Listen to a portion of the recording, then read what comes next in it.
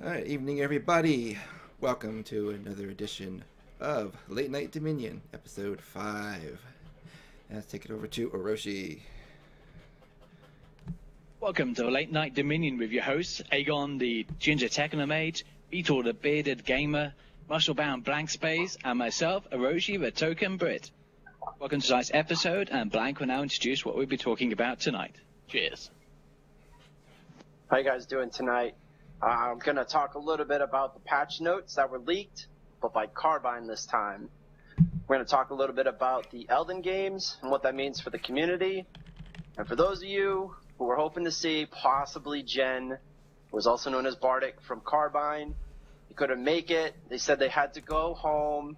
They had to rest stop. They had to get ready for the ass whooping that's coming this weekend. So let's hope that they feel all nice and rested for the beating that's coming, and we'll see him next time. Do want to mention that links are not allowed in chat. I do believe Nightbot has been put on watch. We do, however, collect as many questions as possible about stuff as we go. So Nixus will be collecting those up and putting them in the document. We will get to them at the end of the show, so feel free to ask anything and everything. We will definitely get to them, most of them. Do also want to mention that make sure to follow us on Twitch. You know, we all have our little @s for Twitter, and like us on Facebook. So with that, let's head right on into the news. The patch notes were leaked this week, as I said, but it was an actual reveal from Carbine as part of the Wildstar Wednesday. Also, IGN did an interview with Jeremy where they talked about the first area to do open world PvP in. This area is called Whitevale, and wanted to get some ideas of what you guys saw. So Beetle, from that interview, anything really jump out to you? Yeah, the biggest thing to me is Whitevale. They said it's going to be the first area where you're going to be running by and you may see the other faction. And we're probably going to, for the first week or so, we might call this Gank Central, stuff like that. And it's just really exciting to finally get a hold of what's going to be the first area that's going to be like, oh, wow, is that a different race from the faction? It's like, everybody remembers that first area that got ganked, It's going to be good times. I'm probably going to gank people. I enjoy ganking. I think it's funny. Hiroshi might need a bodyguard in this area, so Whitevale bodyguards. Hiroshi, what do you think about Whitevale? I'm looking forward to it. I'm hoping they kind of take something out of War's book as well and have, some public quest events as well. So you get people come together and have a good fight over something. Make it interesting. So you have to team up, have some good PvP. And, I'll be out there ganking people as well. I don't need a bodyguard all the time.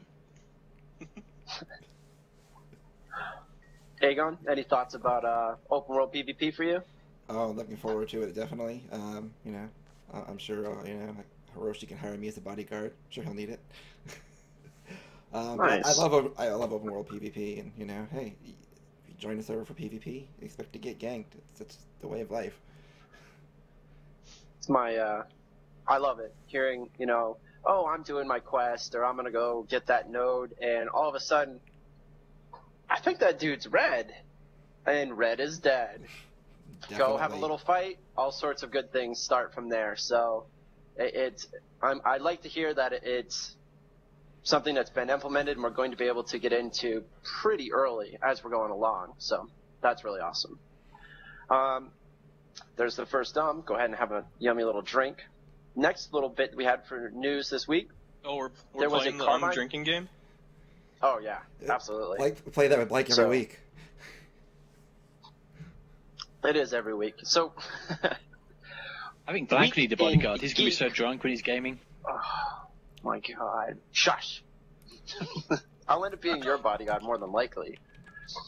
They had a Carbine had a press event that somebody happened to have a laptop and the ability to stream. So we got to see Jeremy's face again for a few minutes while they chatted about a bunch of things that had to do with Wildstar. It was kind of funny because the guys were just kind of hanging out. They were at this event. And then they were like, hey, we're going to talk to Jeremy Gaffney. And all of a sudden, there's everybody's like, Wildstar, Wildstar, Wildstar. It's pretty crazy. There's another one. There was MMORPG. They had a live forum Q&A that was also followed up with tonight. Hopefully you guys got to watch an hour-long interview on Twitch TV that was hosted by Garrett Fuller. The quality seemed like they were trying to work something out. Internets were not working so well, but as always, the content was really cool, and we didn't really get a chance to fish anything out of that yet. But again, anything that comes from Gaffney that's informational Wildstar, something you're going to want to look over. So for those of you who are looking, watching this on YouTube later, it's definitely important to check these links out, go in detail. And Beetle, what were you going to mention about the Twitch TV interview? Well, yeah, I think the big thing for me, it may not have been like a ton of new info for a lot of us. I know everybody in chat here is diehard. They're, every little breadcrumb they got it, and that might not be new. But the cool thing for me in both these interviews is how dedicated Gaffney is to the game and how excited he is about it. If a dev is that excited about the game, that's always a good thing. And just like Scooter, community manager's tweet the other night, he said he rushed home to go play and then figured out he wasn't patched. If you're going home from work to go play your game, that's always a good sign. And it makes me excited when the devs are excited about their own game. That's just my thing. Then you have to correct me if I'm wrong here, and I'm sure chat will. You don't normally see a lot of executive producers out generating, hype like this. They've got some great community guys, but it's nice to see. Yeah, it's nice to see the guy, the one who talks to the publisher and is like, hey, by the way, this is what we're doing with our game. Roshi, didn't you have a comment or two? Yeah, I just loved a bit. It made me laugh in it. I want to get in there before we get the comments in our chat channel normal of what pay model. Was them going, we're just here to make money, so whichever's going to be the best in the end for us, so we're going to think through it. I just love that honesty. And, in a game company, I'll go, oh, we won't talk about that. We want to hide the money. Like, this is dirty, big secret. Everyone knows they're in it for. It's to enjoy the game and make money. I like the honesty. Yeah. Anyone else? That was really the news for the week. A lot of it was press. A lot of it was interviews from Jeremy. And, of course, the big old leak that was Wildstar Wednesday. So those are our topics for the week. Guys, you can check them out on YouTube when the video is up. And Nixus is putting them in chat for you guys to check out now. Make sure to favorite them for later. So we're going to start running into, some of our things to talk about. The first one we have here is flying mounts. Good or bad? The opinions are varied. Everybody has one. Carbine says that they're debating this at this very moment. Right now, they have the ability to have flying mounts, but where do they go? There's been a lot of backlash. People say that it trivializes the world. So, before I get into it, Hiroshi, what do you think about flying mounts in an MMO? See, I'm kind of on the fence with this one because I'd like to see how they're going to implement it. Because, like WoW, everyone goes, "Oh no, in WoW, flying mounts destroy the game because you could just skip content." But if you've got a game designed where flying mounts are already included as part of it rather than added later, and they already thought about these problems, because I've heard people worried about explorers. Well, maybe that big mountaintop you got to get to top as an explorer is too windy to get your mount near. There may be systems they can add in, as they're talking about, to do away with some of the problems we had. So, yeah, I'd like to see what they're going to do with it. Because that would affect my view on it, I believe. Beetle? Flying mounts. Good? Bad? Yeah. Flying mounts. Yeah. Flying mounts. Yeah. Yeah, huh? Fantasy world, I want to fly, personally. The thing that I love... Mounts are, the coolest thing to me, and it's just, gotta catch them all, Pokemon. And if you can fly on one, that's even better. And the thing that really draws me towards it is their thought process, and I forget who it was from, it might have been Gaffney, saying that they've designed the world from day one to have spaceship travel or flight was in their plans, from the get-go. Which means it's not like it's going to be added later or it's a secondhand thought. So I personally would love to see flying mounts. I think some people in chat says yes, it does cut down on exploration. It's like, yeah, but they're so cool in this lore, in this world that they have. Just think of the stuff that you could fly on in this. Like, I don't know. If it cuts down my exploration, yeah, I'm gonna be, oh man, I'm here already. But if I'm flying there on a flaming dragon, scorpion, hydra, I don't know, with robot parts, I'm down. Like, I'm so down. Aegon, what do you think? Okay, flying mounts. I like flying mounts. For WildStar, and there was a previous interview, I don't remember who did it, I think it was Gaffney, one of the top ones, but they had talked about, like, the zones aren't technically next to each other. So when you're going from one place to another, you're really going to another part of the world. So if you have flying mounts, it kind of takes out that mystery between what's between those two zones.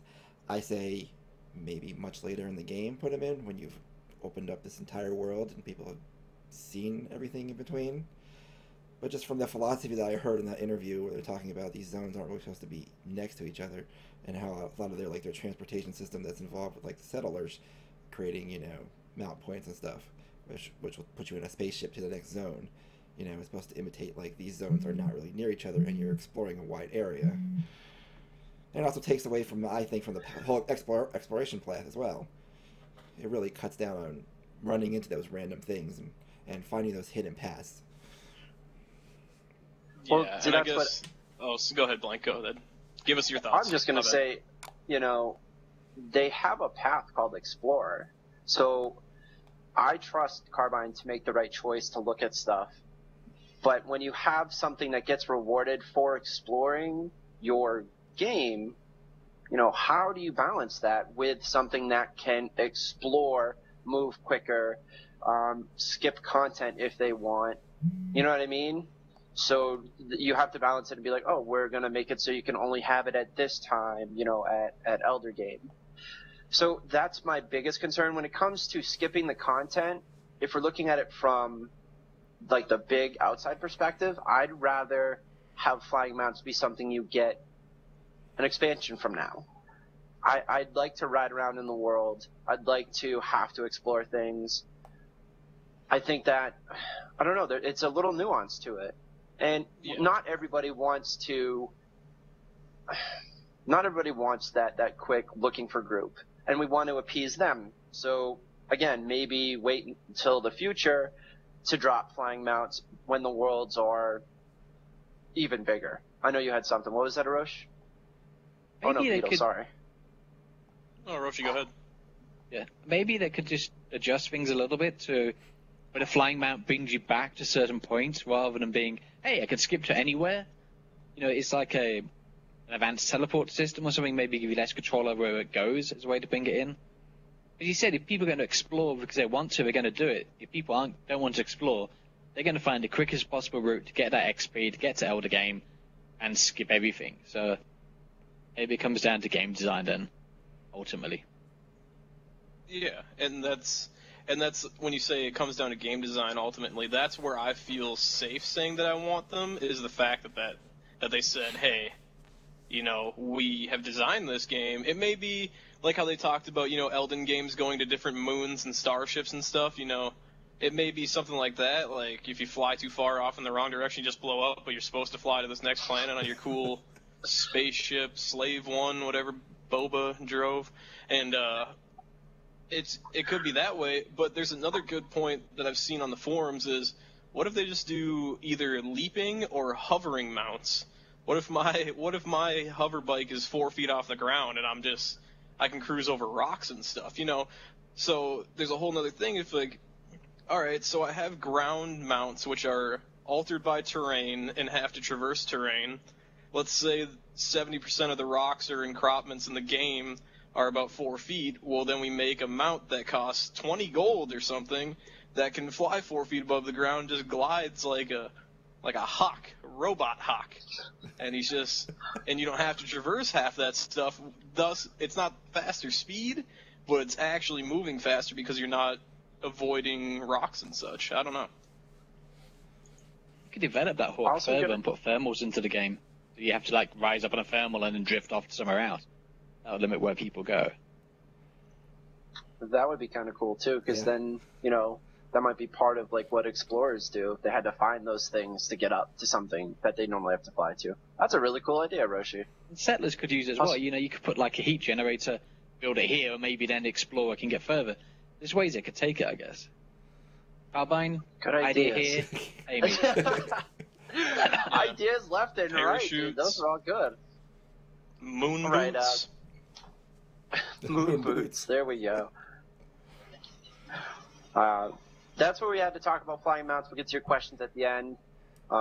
Also, please ask questions. Nixus is collecting them. We do ask them at the end of the show. We're going to continue forward. The next bunch of stuff we're going to discuss is patch notes. Now, we do want to say, for those of you who are watching on YouTube, we're not going to go over everything with a fine comb, because some of the items apparently are going to be part of future reveals. These are some of the things we found were interesting, unique, worth noting, and again, with no context, some of this is speculation, and then some of it's just experience from MMOs. So, first one we have is the attributes have been renamed with a Wildstar flair. Brutality, finesse, tech, moxie, insight, and grit. So, Beetle, attributes being renamed. Yes. Thoughts? Thoughts. Attributes. I like them having a Wildstar flair personally. It's going to make, when people start the game, you're going to be like, alright, what does this mean? What's brutality? What's moxie? What's insight? But it makes it unique to this game, and we're not looking at attack damage, we're not looking at mana, we're not looking at, your cookie cutter statistics.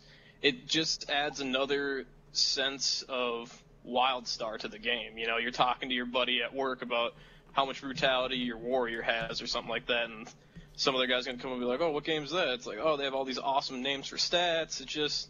I think it makes the game more individual, and I like it. Hiroshi, what do you think?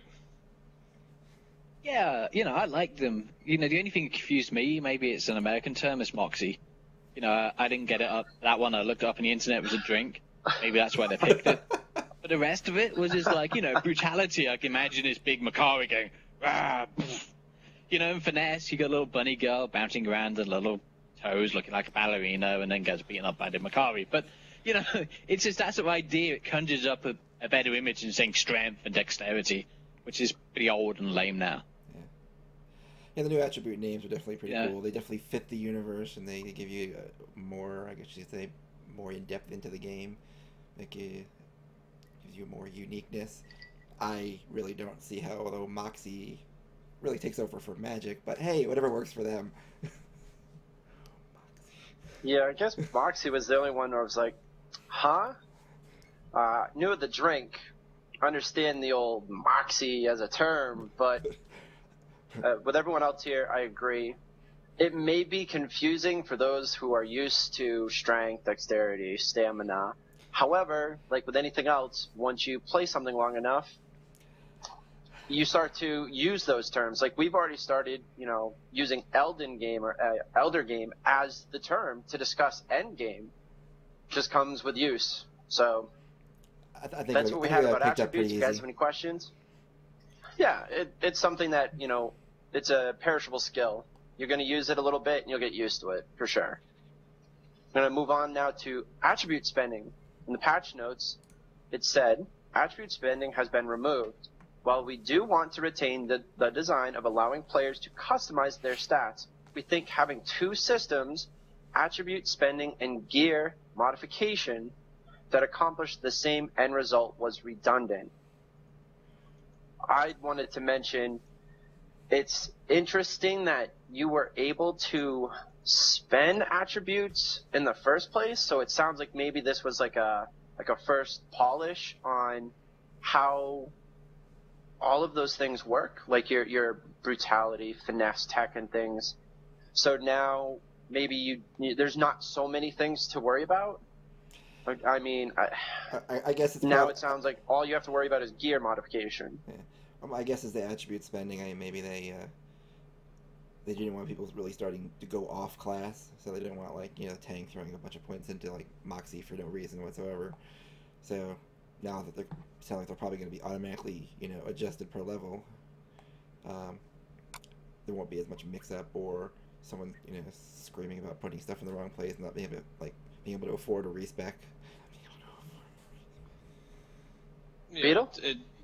It's a game design decision, You either go, you level up and you say I want this much in brutality, I want this much in this, and then your weapons only have weapon damage and other modifiers like poison or bleed, or you go the other route, which they're planning on doing here, and saying let's do it all based off the stats of the stuff. So it's just a game design choice, and we'll see what it's like.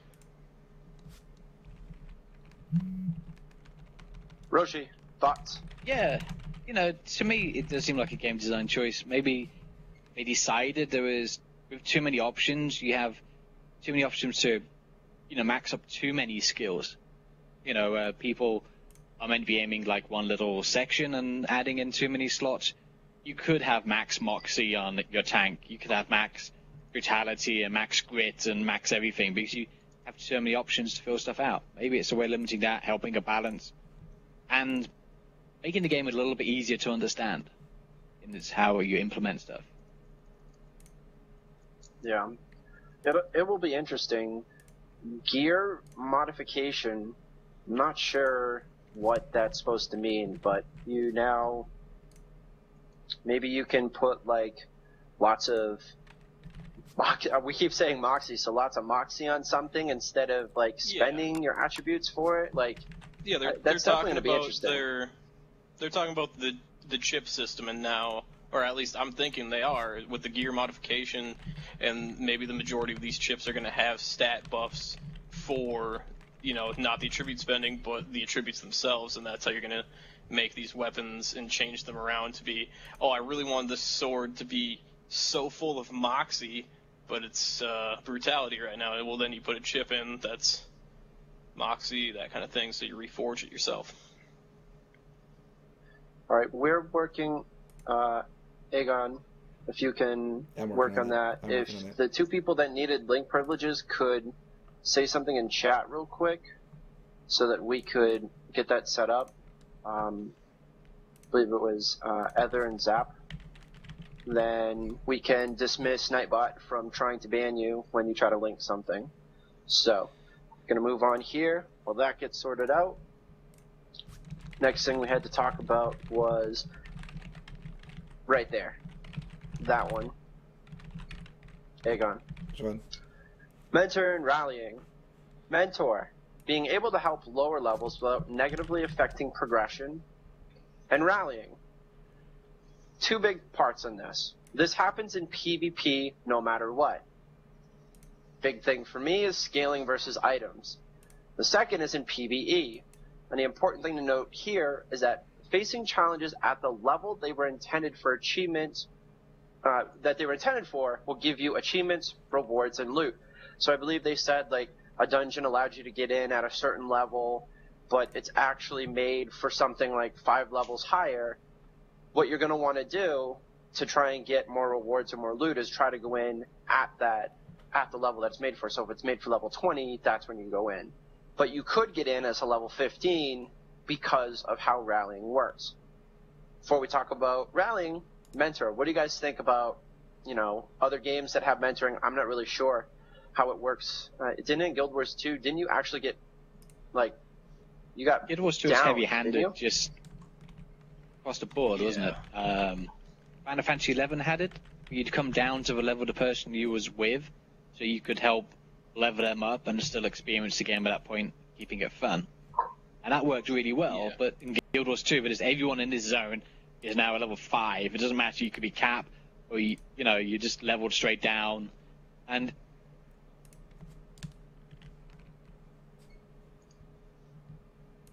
Roshi? Can you guys hear Roshi? You lost your sound, Roshi. I think you just died.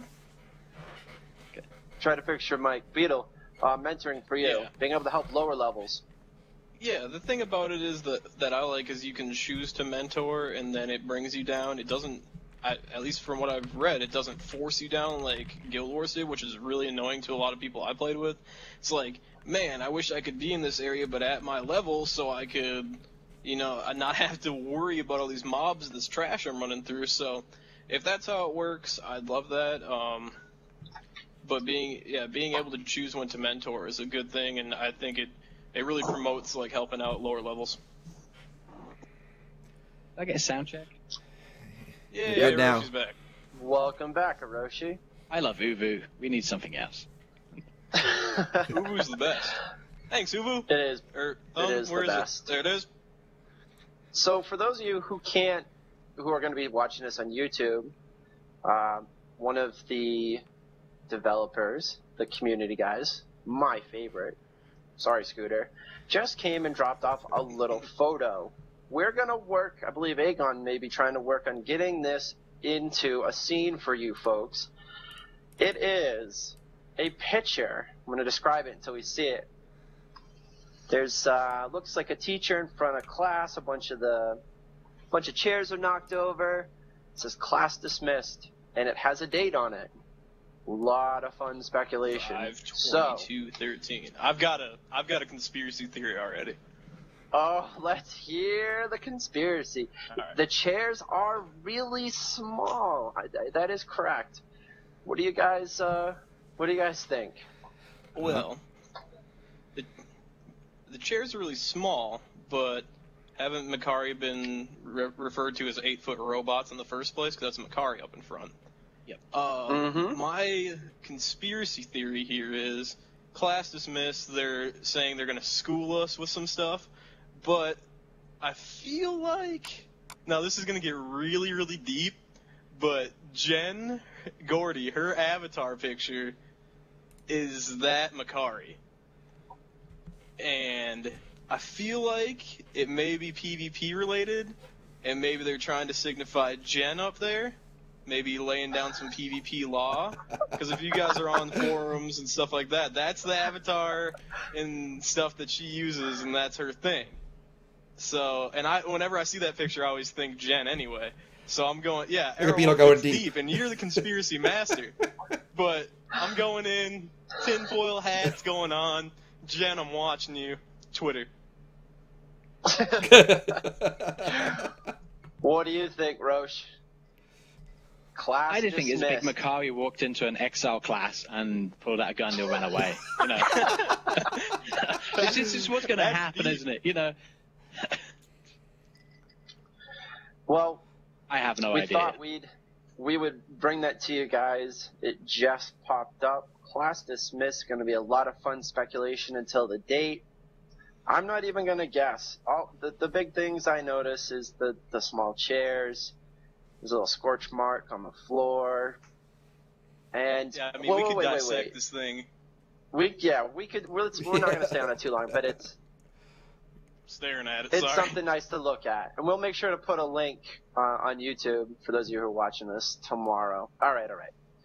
Let's move into a couple other things. It that is I put Wednesday down as here. well, so. It is on Wednesday, I'm pretty so sure I it's feel going like- to be. Yeah, it'll be related to WildStar Wednesday. Let's just say that. Everybody gets beta on Wednesday. That's happened. Yep, that's Sorry. what it is. Everyone gets beta. You're You all get beta. games You get beta. released. We're done. So, I did want to talk about this. Rallying. This happens in PvP no matter what, as I stated.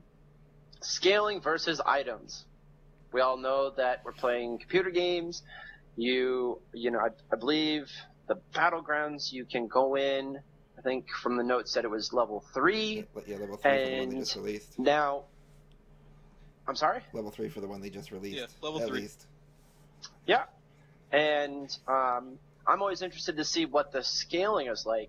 If you end up being, level 10 and you have items, but the scaling is strange, or, the algorithm isn't quite there, and you end up being even stronger, or if there's just like a cutoff point where it's just like, this is the best that you could get at level 30. So, Beetle, I know you like to do a lot of design question stuff. What do you think about scaling and rallying in PvP specifically? Yeah, I think we've had this conversation before off off stream or whatever. And honestly, when I think about it is so you got level 3, you got level 3 gear, you got to scale to level, 30 for the BGs now, they said in the notes there. So Yep. I feel the easiest way for them to scale to those levels is to take, so let's just say the Stalker. You've got your chainmail armor, you've got your scale armor, we'll say they have plate armor. At level 3, these all have a certain stat, and they all have, a difference in brutality, moxie, and all that junk. Then at level 30, you have plate, scale, chain again, but they have much higher stats. And I think they take the difference and try to compare those to their level 30 items, because you can only generate so many items. They're not doing a Borderlands random generation thing at the high level. And I think what they're going to do is, take these stats that they have here and compare them to the higher level stats and take the average out of that so they are placed at the level 30 stat range. And they're seeing how that works at these levels. And then once they move it up higher, I think that's what's going on. Personally, that's what I think. Roshi, what do you think? I always found it a mixed bag, this one, because Guild Wars 2, they had rallying effectively in a World v World, where you went in as level 1 character and you were level 60 and you didn't have the skills of a level 60 character, but somehow had the right amount of hit points. And it creates an interesting dynamic, but it made it boring for me in the end. But you never seem to have got anywhere in the World v World. And the PvP sometimes is like that. You go in at a level 1 character in the 1 to 10 cap, and you still get stumbled on by the level 10s. Because they've got the skills, they've got the experience. So I'm not sure how effective it really is. It just gives you the illusion of being able to take part and not die quite as quickly. I always just, when it comes to those sort of things, it's skills. You went into Guild Wars, World versus World PvP. If you went in right off fresh, you didn't have a lot of stuff. You didn't have, the bunches of different skills. You weren't able to switch to a different weapon. That's what I worry about. That's going to limit you. Yeah, sure, you could go into, you could rally up and have the same sort of stats, but you're not going to have a bunch of different skills. So when you face somebody who has the same sort of health as you, and the same sort of stats as you, you've only got a couple of skills and they've got a full bar. It's going to be the world of difference. So that's my only comment. Any last words, Aegon, on that? Like I said, up leveling, no matter what you do, no matter how you're balancing it, in the end it always ends up coming down to skill, because those people higher up, even though they have better gear, I've crushed people that have had, better gear while I've been up leveled. It all comes down to the battle of skill versus the gear, especially if they come out with a balanced equation of how they're going to balance their gears versus the top tier in the battleground. As long as they're on a basic even. I'm going to disagree with you, because we're going to use Guild Wars. If you went in rocking exotics versus somebody who just got in, even though he's upscaled, who's going to get their face rocked off? Who's going to have their face melted? When a dude's running around, he's got a couple things to hit, and the other guy's like, I'm rocking full everything, and I can switch my weapons, and I can do all this stuff. You know what I mean? So, but the question is how far the upscaling is going to go yet in the battlegrounds. If they end up giving us our skills for the battlegrounds, or at least, or give us a base set of skills for the battlegrounds, because if you're going to go battlegrounds at level 3, you're not going to have a full set of skills even. So they may even lay us out with a base set of skills if we go in and get up leveled. So it's possible that you could get. I didn't even think about that. It's possible that they could just be like, hey, here, now you're up level to, max for this group. Here are all the things you can pick from. That would be interesting, because that would really level the playing field for sure. Definitely. It would do. Oh, go ahead, Roche.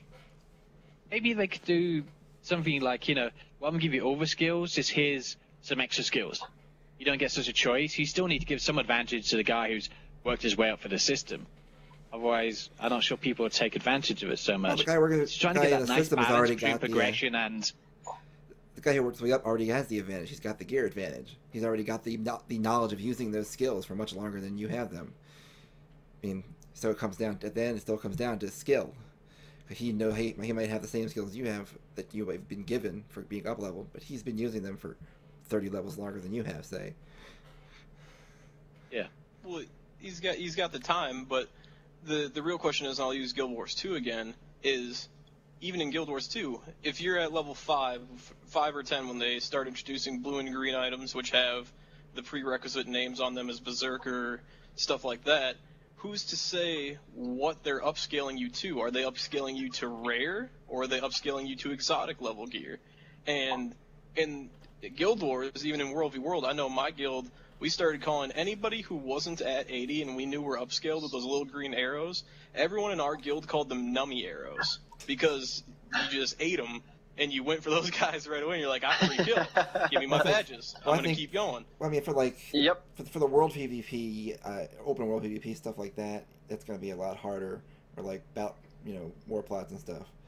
But I mean, like, if you look at Guild Wars 2 and their, structured PvP, which is basically battlegrounds, everyone had all your skills, you all had the same equipment levels, and you're all balanced out the same. It all came down to skill. I mean, like I said, it all depends on how well it's going to handle the battlegrounds, if they're going to handle battleground scaling different from normal PvP scaling. Yeah, I mean, It's true. We'll see what happens. And like I said, are they gonna scale them to their legendaries, or their high, exotic, their rare?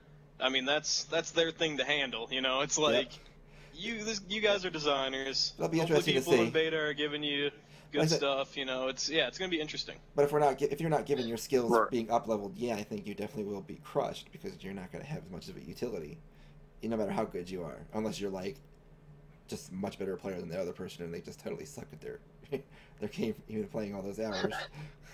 Yeah, we'll always hope that skill trumps the gear. We'll always hope that. Yeah, and that's what it comes down to. The better players will always win. The people who are communicating will always win.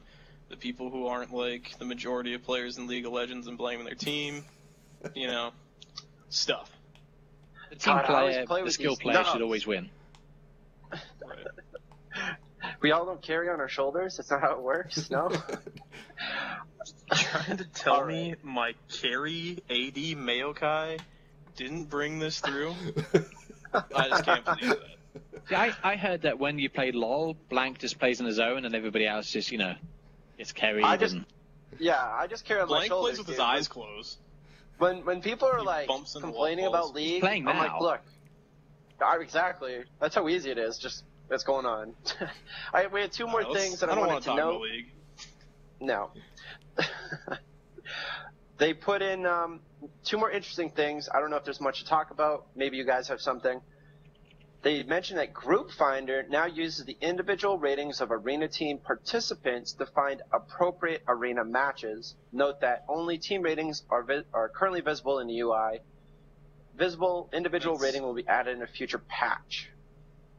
My one That's big question for their whole is ELO system. ELO, how is it going to be done? We don't know. We don't have a lot of information, but as a PvPer, that's something that I definitely I really zoned in on. I was like, okay, they're going to have some sort of rating system. How's it going to work? How does it get affected? Always interesting. So we don't know. We'll have to wait until we hear more about that. And the other cutesy little thing that I found was, we had a comment here. I believe Hiroshi wanted to say something about the ratings. Yeah. When they're saying something started at 100. Yeah, they said team ratings went will into start at it. 100, but we don't know Yeah. how That but to we me don't know how seems- it's going to get calculated from there. Yeah. Interesting, but you can go down. So you're going to come in like middle of the spectrum, maybe.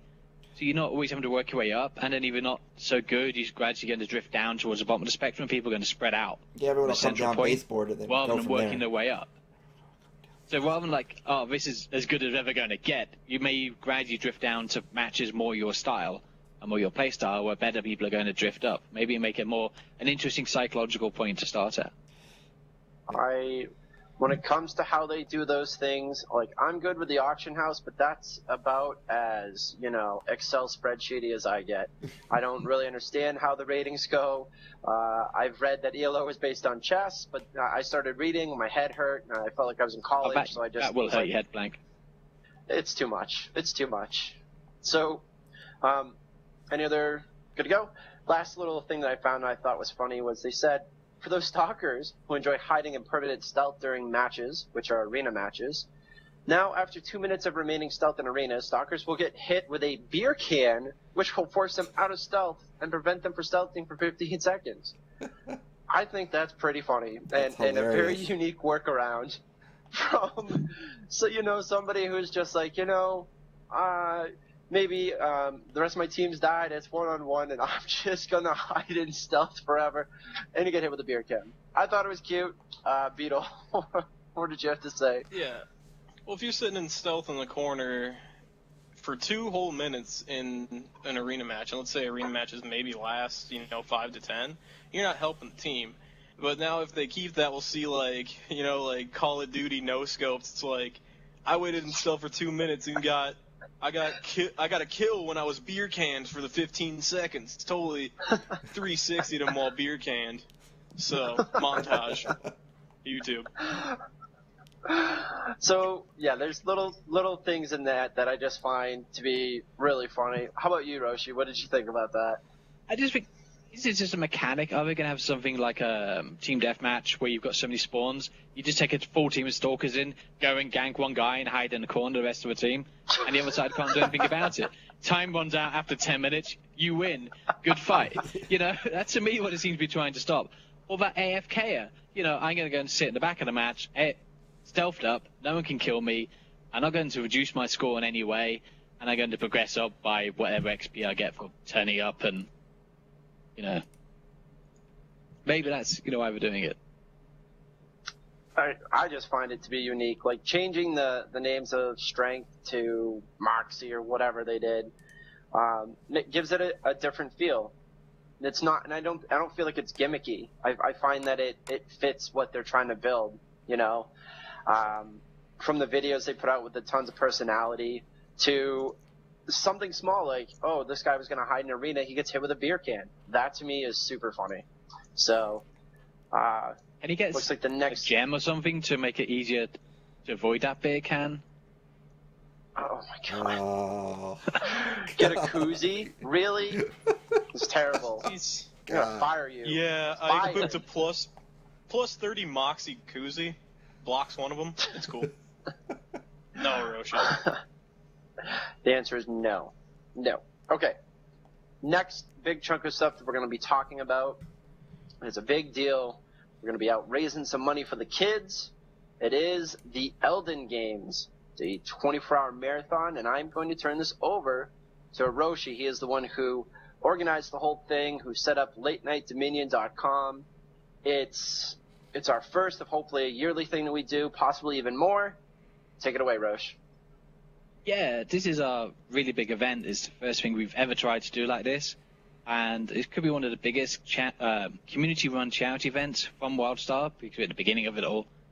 And we're going to be holding a 24-hour marathon starting on the 18th, which is Saturday, at 10 o'clock Eastern. And we're going to go through to 10 o'clock on the 19th for the Sunday.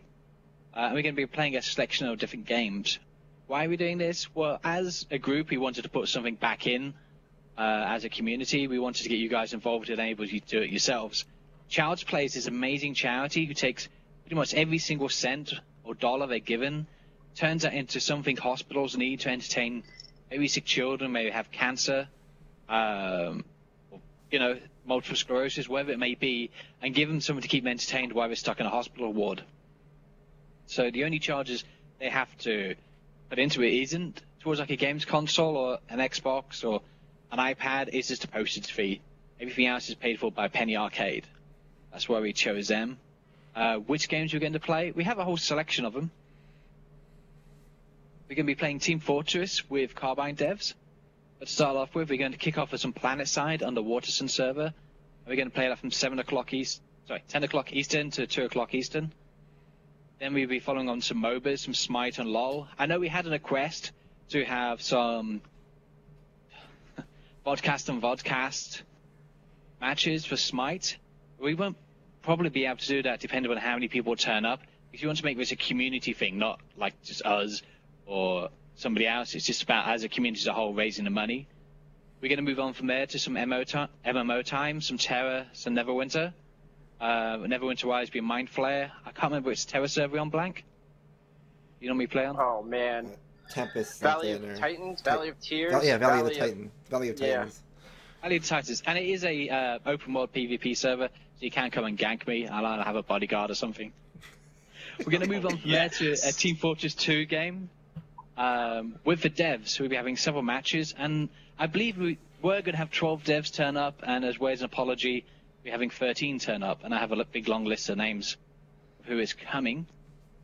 We've got Scott Hafner, who's one of the designers, Steve Strickland, a 3D artist, Daniel Stutz, a concept artist, hope I get these right. And this is his first name, Ryan, a concept designer, Jason, software engineer, Nate, a senior 3D artist. We have Hugh, a lead class designer. You can ask him lots of questions maybe about classes. Jen, the senior systems designer, very big on PvP. So we're going to be, singling her out for some good hamming. Nick, the content systems lead. Marco, a QA tester. Stanley, a character artist. Rebecca, content designer. And the late entry Curtis, who's an associated cinematics designer. He makes those really cool videos we see all the time. Wait, Stan I am Lee? disappointed. Stan Lee? We're going to be playing with Stan Lee this weekend? You guys heard Stan that, Lee, right? Lee, the concept artist. I hope Carbine wasn't trolling with that one. Look at I'm disappointed that. that Troy's not coming to play with us. I really thought he was going to come and play some Team Fortress. Troy is scared. David's He's scared. scared. Come on, man. I'm Yeah, gonna scared, Skype call David and talk to him while I'm playing TF2 and be like, I'm Look, hurting your there friends it right is. now, Dave. I'm scared. Look, right there. I'm scared of you guys. Nathan doesn't have time to play games. Troy, you can come and be on our side if you want. We're going to be using Grade Call. So the details on our website. So you'll be able to log in from there. All the download details for the games on our website as well as a huge, great long list of donations we had to give stuff away to you guys. The ArcShip donations. So the ArcShip Venture Kit, which is a lovely signed poster, duffel bag, hoodie, bandana like this sexy one, you can't see now.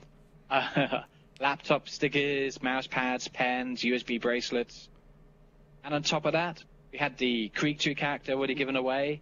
We have 2 copies of Mass Effect, I believe, 2 copies of Deus Ex Human Resolution, a copy of Borderlands 2, a copy of Dark Souls. And I think there's some more added to that. There There's was 2 Mission copies Nexus. of Mass Effect 3 for the record, not the first one. So, Mass big Effect 3, stuff. sorry, yeah. Big stuff, yeah. Riot Points, Terra Founder Packs maybe, some Yes. Xbox cards, some LOL cards, some iTunes cards, all from Blank's personal collection. We got stuff we picked up at PAX East. Yeah, Blank has so many goodies in his house. Yeah, basically come play games with us. Come, Donate money. go ahead to the site and download all these free games, or download the ones that you think you'll be able to fit into your time schedule. We have the time slots there, and we have a ton of stuff to give away while you're playing. We'll be in the raid call to be sure, like, hey guys, we're about to do a giveaway in the chat. If you guys have donated, stuff like that, it's gonna be a good time. Yeah, and that's because we do some funny things for money as well. Someone's already requested we dance to Thriller. They donated $70, so we're going to have to work out how to do that. I heard something about Blank maybe putting on his girlfriend's dress and dressing up her makeup. I'll shave my hair off. I do have some. It's really scruffy. Or paint nails or all sorts of funny stuff. So you find something funny for us to do, give us some money, and we'll try and fit it in. It's all for good cause. We're aiming to hit $10,000. Yeah, Blank's got his. All mine, I'll take the whole lot off. Beetle's gonna dye his beard. He doesn't know it. He doesn't really know it, but it's gonna happen. So, if we hit. You're gonna have to be watching, and if we hit the goal, man, he's gonna have to dye his beard. So. And the big thing is, if we raise enough money, we'll let Nick just come out the corner and maybe say something. But, No. most people won't If have. we hit 10K, Nixus gets to talk. Heather said, "It'll give you $50 if you shave off your eyebrows." I shaved my head for $50. Eyebrows going to be a lot more expensive than that. A lot more than that one. But yeah, there's a bunch of different things we have. It's going to be a lot of fun. We have a whole bunch of giveaways to do. We want the WildStar community and the gaming community to come out to show support. this is a big number, but the biggest part was we believe that we could do it with the community that we have. So, please, We already please. over $800. So We are a tenth of the way there. Yeah. And we look I forward would to just playing hope games you like post by the the many community. events. If it's one successful, we do it again in a year's time, and I have a few ideas for a few more events, maybe one for launch, maybe some sort of tournament where people can come play some Smite games with us, or other games. We'll work that out in the future. But this time, come to Saturday, come join in, have some fun, let's raise some money for kids. Alrighty. And Blank, you want to do the shoutouts? Or Oh no, we're gonna move on down to the questions first. But you can do questions there, Beetle. oh yay! I'm so excited. Good All right. job, buddy. All right, who's excited? You guys excited? Yeah, me too. All right. Fax Machine asks, question, PvP balance around battlegrounds, arena, or war plots. How should they go about this? That is why they've stated the 3 different ELO systems will probably help balance out the competition.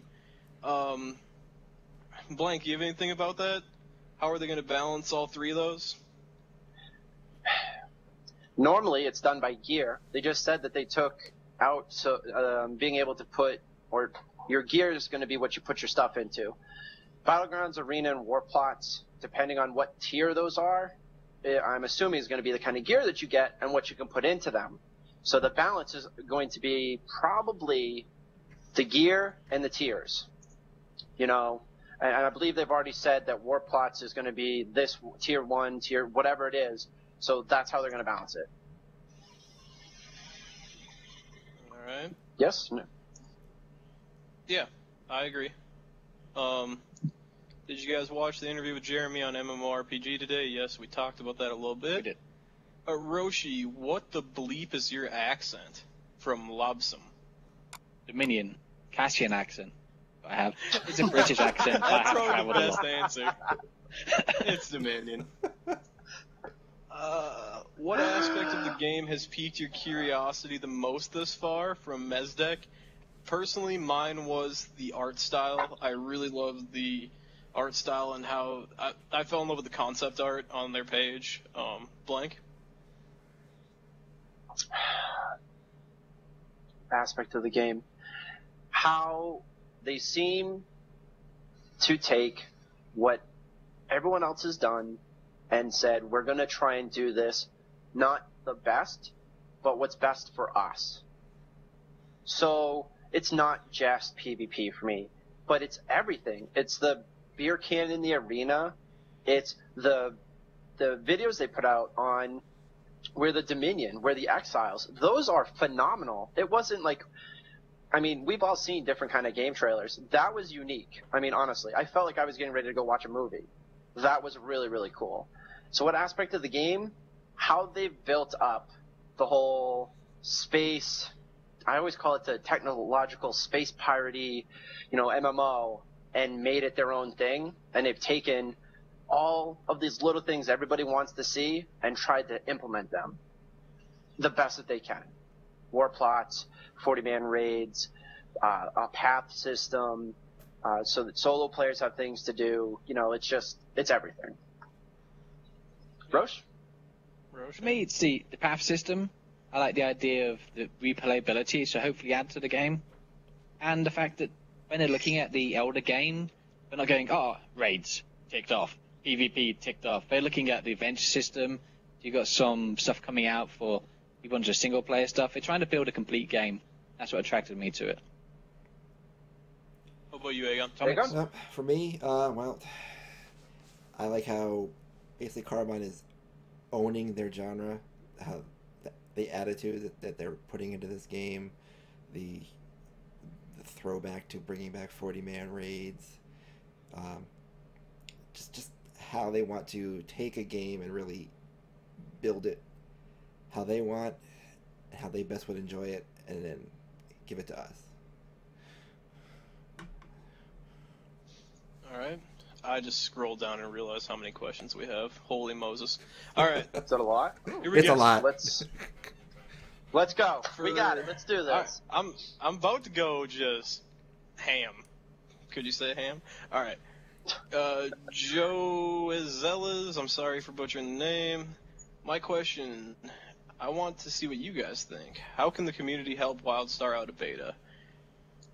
Doing stuff like we're doing right now, you know, bringing more people into the game, helping keep the community, you know, a lot of people that are really active in the community, I can look at the chat and say, hey, I've talked to this guy on forums, I've talked to this person. Just knowing everyone and just keeping it as a good community and nothing really toxic about it. And yeah, that's my take on it. Anybody have anything quick? Or I'm going to keep going. That's the same for me. He answered it. You necessarily don't have to be in beta to be helping grow a good community, whether it's Twitter, Facebook, telling your friends, getting on the forums. And not everybody has to do a charity event or have a vodcast or a podcast. When there's so many of them, it just dilutes. Best thing you can do is let people know about it and be a positive part in the community in whatever you do. All right. Termus TV, aka Insult, I'm assuming. From what I've heard, players have had a hard time in dungeons, unusually hard. Are these guys just bad, or we can really hope that there's some skill needed for dungeons?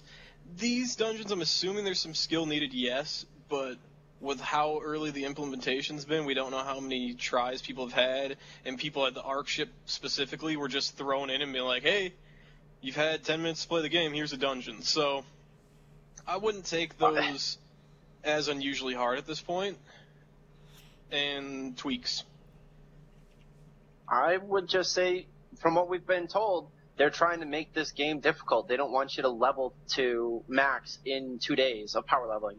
So when they say things are hard, when people are hearing that sort of feedback, I'm going to assume that that's what, that's actually feedback of what we want to hear. Things are actually hard. So it may not be that they're necessarily bad. It may be that you need to have some skill. Yep. All right. Mezdek, as far as hype machines compared to other devs, how cool has Carbine been thus far? What could they do better? Carbine's big. For me, the thing that's awesome is they're really excited about their game and they love their game, but they're not necessarily hyping it. They're not like, oh, you guys are going to love this. This is going to be the best shit. It's like, it's the best. Best thing since sliced bread. They're building hype with their WildStar Wednesday and with they have an external plan that's going on with their content releases and stuff like that. They're just really happy about their game and what it's at right now, and they just want everybody to play it. I look at it like, Jeremy even says it. I'm not here to bullshit you. Well, he doesn't say bullshit. He's like, I'm not here. This isn't a hype mechanic. I'm not telling you about this to hype you up. This is what we're doing. It's very matter of fact. And he's even stated, in the future, there's going to be hype. That's part of the process. That's part of getting people in. But so far, I mean, they've been letting the community, guys like us, other people that are out there who are making the fan sites, who are making the podcasts, who are on the forums and reading every day, they're letting us do it because we're dedicated and we love what we see. Could they do anything better? Nah. Don't change, Carbine. Don't change. And this early into, before we even know when it's going to get a release date, I've never seen devs this deeply involved with the community as I have seen with Carbine. Next Wednesday's the release date, isn't it? Yeah, next Wednesday the game's out, so it's cool. Yeah. Oh, blank. Alright, so Classics had a question. Do you think they should place restrictions on mounts? And I'm going to kind of mold that in with clack carries here. How do you feel about having flying mounts at the level cap or after an area's quests have been completed? I think it'd be a cool idea to have flying mounts at the level cap. It gives another thing for people to look forward to, and then maybe a smaller percentage of them have used to them. Thus, you've already explored the game for the most part. That'd be kind of a cool idea, yeah. That was answered. Nixus can answer this in chat. Does Insult ask too many questions? Go ahead, Nixus.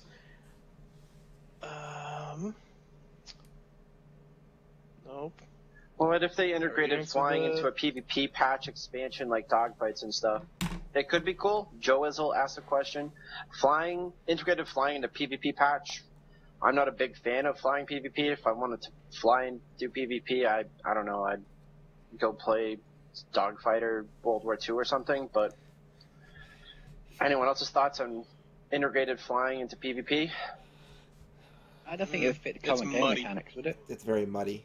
Yeah, it's muddy to me. Leave the flying to Eve.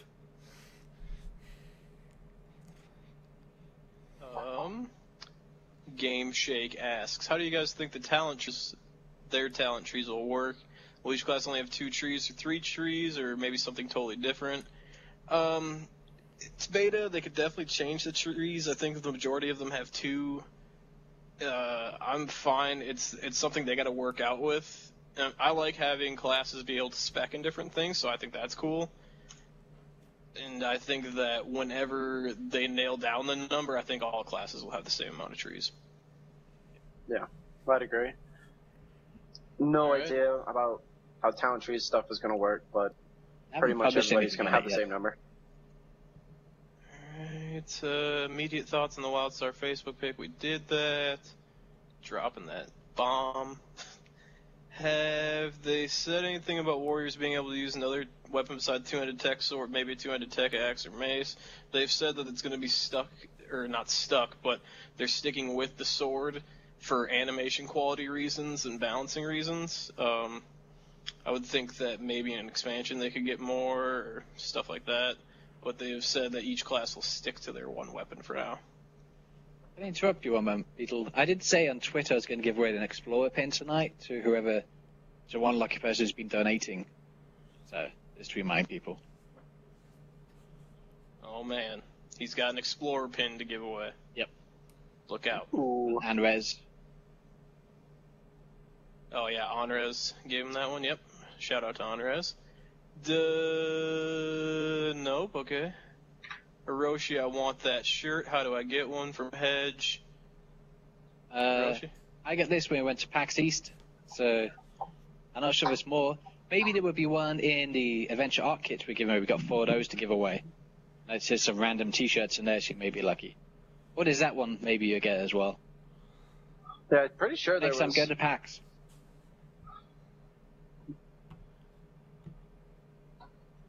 Try to get the swag bag. Yeah, Show so up for the we got event. the big swag bags. Or maybe buy one for my thoughts? wife. She likes selling stuff.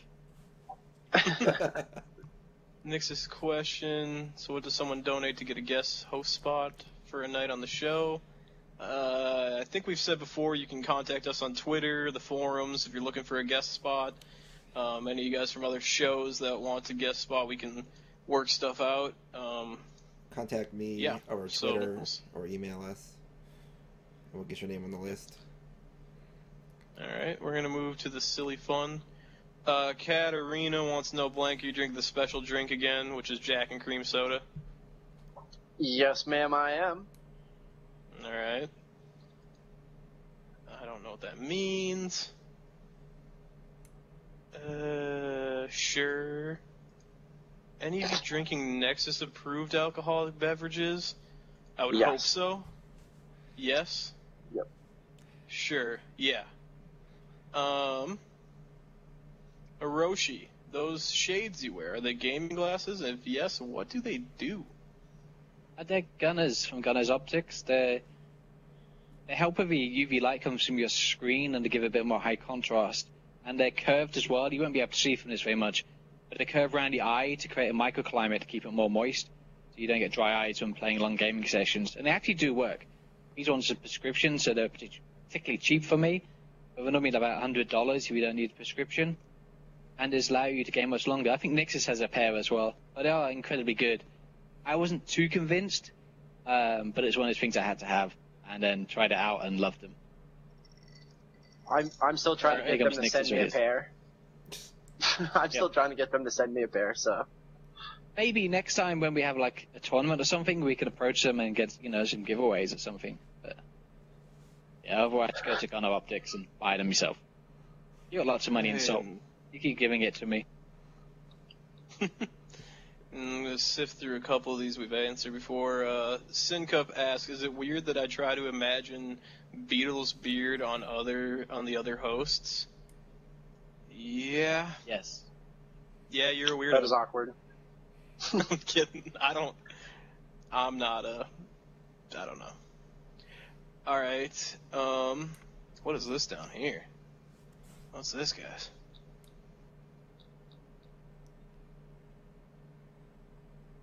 Oh, Sorry, we're my looking at our goodness. document. Stuff. No, we're going too late anyway. Say no to that. Move to the next one. Nope. Shoutouts. I'm going to shoutouts. Before you do shoutouts, Going up. Before I do shoutouts. I do want to mention that you can get a hold of Nixus or Aegon to talk about getting on the show. We do have specific shows that we build based around topics, whether it's community stuff. You know, we've had artists on our show before. All depends, you know, what we're building for the week, what WildStar Wednesday is. We like to try and get the news for the week out to everybody so that everything we've found that's super important gets to you, but also bring people in from the community. So let those guys know that you're interested. You have to be available at this time. If you'd like to come on to the old, I believe some people like to be on webcam, some don't. So if you want to be on voice chat, you totally can. We have it set up. It's really easy. So again, if you're interested, let Nixus or Atomics know. And go ahead for some shoutouts there, Beetle. Yeah, and with Blank said with the show thing, we do like to mold them around people, and we will get back to you. Just don't feel bad if we go to the next episode and we haven't contacted you to be on the show. We plan on doing quite a few of these, and we'd love to have many community people on. So, all right, shoutouts. One is to Mission Nexus and Russell, he's the one that gifted the game keys to the prize pool, the Mass Effect, the Deus Ex, stuff like that. Onrez from Settler in Exile, my friend in TF2, for another WildStar pin, the Explorer pin this time, a laptop sticker, and he also donated a WildStar bandana. And we'd like to. You aren't going to say the sexy one like mine. The sexy one like Oroshi's? Oh, you didn't put sexy, you just put like Orochi. The sexy one like Oroshi's.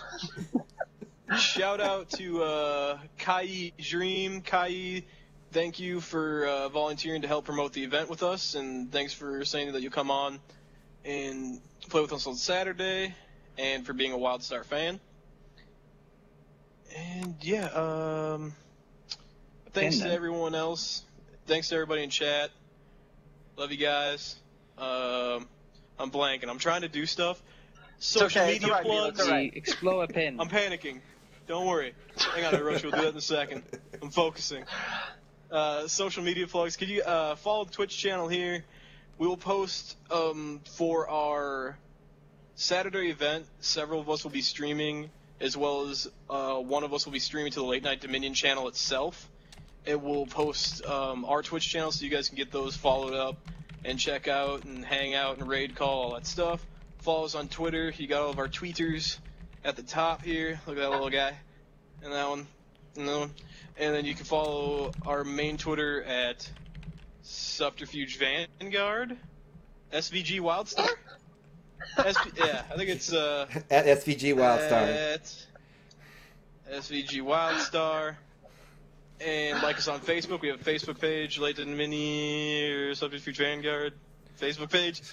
And yeah, farewell. Thanks, guys. Thanks for the stream. It's been fun. You guys are awesome. You guys are a great chat room. You keep us busy with all the questions. Sorry that we didn't get to all of them tonight because I'm trying to keep it around an hour. And I'm going off at like a mile a minute. That's not even fast.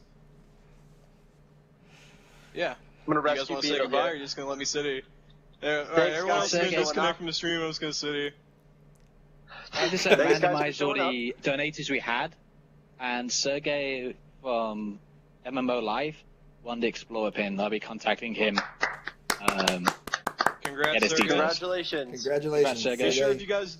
Be sure if you guys do donate, please leave your name, some sort of form of contact, so we can get in touch with you for when you do win. Sergey's going to have an awesome Explorer pin to wear proudly. And, yeah, thanks, guys, and thanks to everyone who's watching this on YouTube. You're awesome. Thanks, everyone, stopping by. Hey, guys, have a great night. See you on Saturday.